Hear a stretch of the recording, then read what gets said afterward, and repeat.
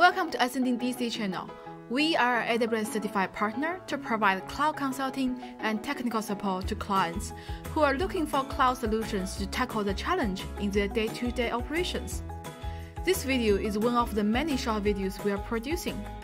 In each of them, we're going to demo and explain when used for AWS practice that can be used to improve the efficiency and accuracy of your work.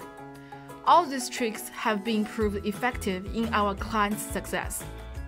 If you are a project manager, DevOps, architect, software engineer, or just looking for useful cloud practice, this video is made for you. Please like, share, and subscribe to our channel. Thank you.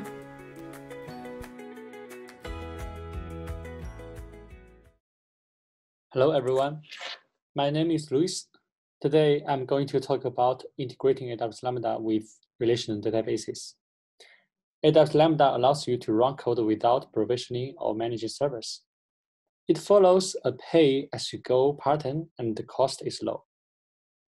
Besides, AWS Lambda can be easily triggered by SQL command without changing existing architecture. Next, I will introduce how to trigger Lambda function with SQL command line. The first step is to give Aurora MySQL DB cluster permission to access Lambda. After we created an AM role for RDS, we should set the AWS default Lambda role DB cluster parameter to the ARN of the new IAM role. Then we should assign this role to RDS. You can invoke an AWS Lambda function from an Aurora MySQL DB cluster by calling the native function Lambda sync and Lambda async.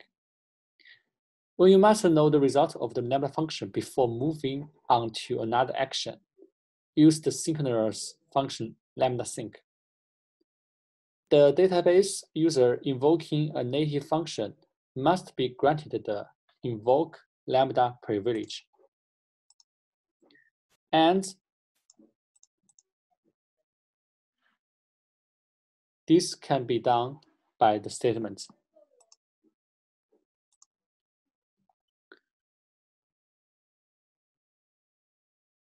All set.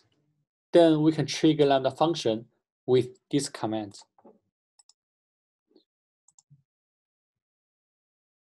We put Lambda ARN and the events in this SQL command.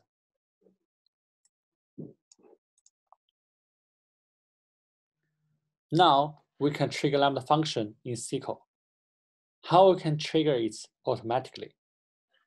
We can implement stored procedure.